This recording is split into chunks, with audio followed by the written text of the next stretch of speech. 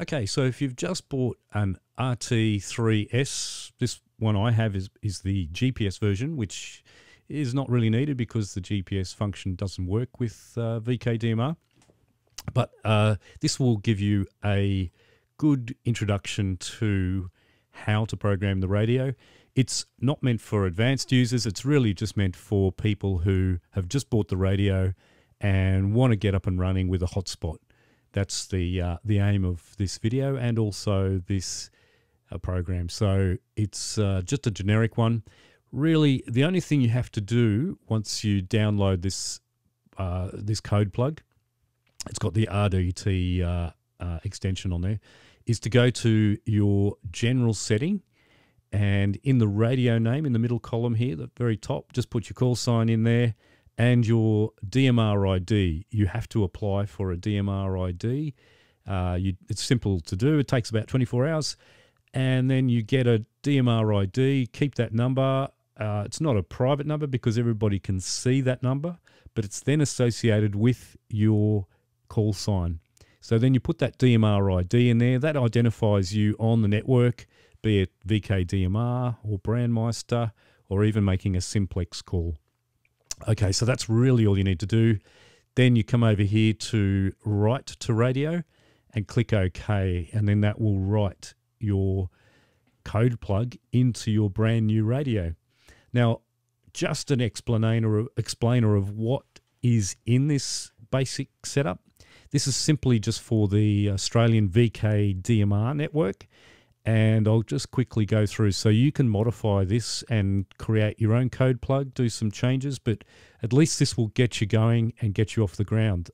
Now, the first thing that I've done here is actually made what's called a digital contact, or they're actually talk groups.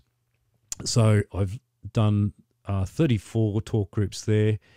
Effectively, the first batch is in time slot 1 and time slot 2 is the later batch, but that's something that you can work out later once you get to know how this works. This is quite irrelevant to the time slot. It's more in what you put in later in your channel, and you can put the same time slot. Like if, for instance, we look at talk group 9 here, this is just the talk group, and then I've done that in both talk group in time slot 1 and also in time slot 2.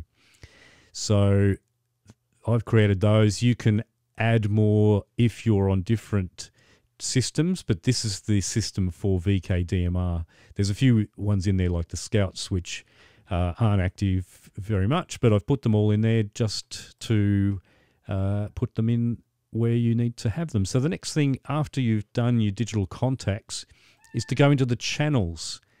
And I've made quite a lot of channels here.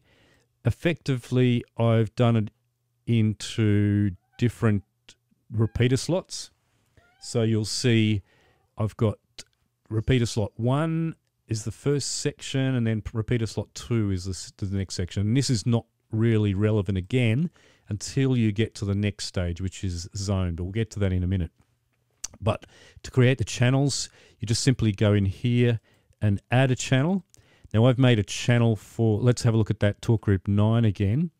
So 439.125 is my hotspot frequency that I've got here, and I've labeled it talk group 9 slot 1. And if we go over here to repeater slot, you'll see that it's on repeater slot 1. I've done low power on all these because you only need low power if you're on a hotspot. Now if we go to the other TG9 here, which is S2, slot 2, you'll see that it's on repeater slot 2. So that'll appear on the other half of the bandwidth. So yeah, the bandwidth is divided into 2 slots, slot 1 and slot 2. All these color codes, and amateur radio is color code 1, so just leave it on that. You'll notice the contacts come up here. So this is coming from that digital contact list or the talk group list, and this is where it enters into the channel. So you can have, like I've just pointed out there, a channel which is the same talk group but in a different slot. So that just separates that out, so you can quickly go to talk group 9 slot 1 or talk group 9 slot 2. That's the easy way to do that, and that's how I've set that up.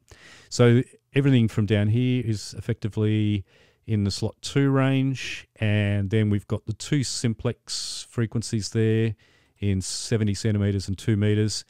Then I've just created some generic slot 1 and slot 2 hotspot frequencies for Australia into VK land, and they've got no associated digital contacts with them, so you can add them on the fly as it is. Okay, so the next part, which is gathering all those digital contact and channel information, is the zone information. Now I've done 2 zones here. One is just the simplex and one is the hotspot. So what you get on the Retevis radio is you get 2 different sections. You get a section A on the top and then a section B on the bottom. Now this is effectively all the available channels that we've created in the channels on both A and B, and you can select which ones you want on A and B. And I've just done it as a simple thing. I've made all of channel A members, which is slot 1, and all of channel B members, slot 2. You don't have to do it like this, but I just did it this way.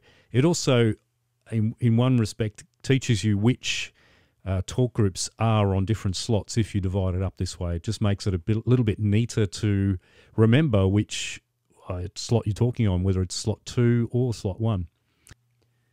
VK2 Hotel Tango Victor testing on the Parrot. VK2 Hotel Tango Victor testing on the Parrot. Okay, this is a very short video to get you up and running on the VK DMR system with your hotspot. I hope this has helped, and just to get you started, at least it's somewhere to get a reference and maybe expand it from there. Thanks very much for watching.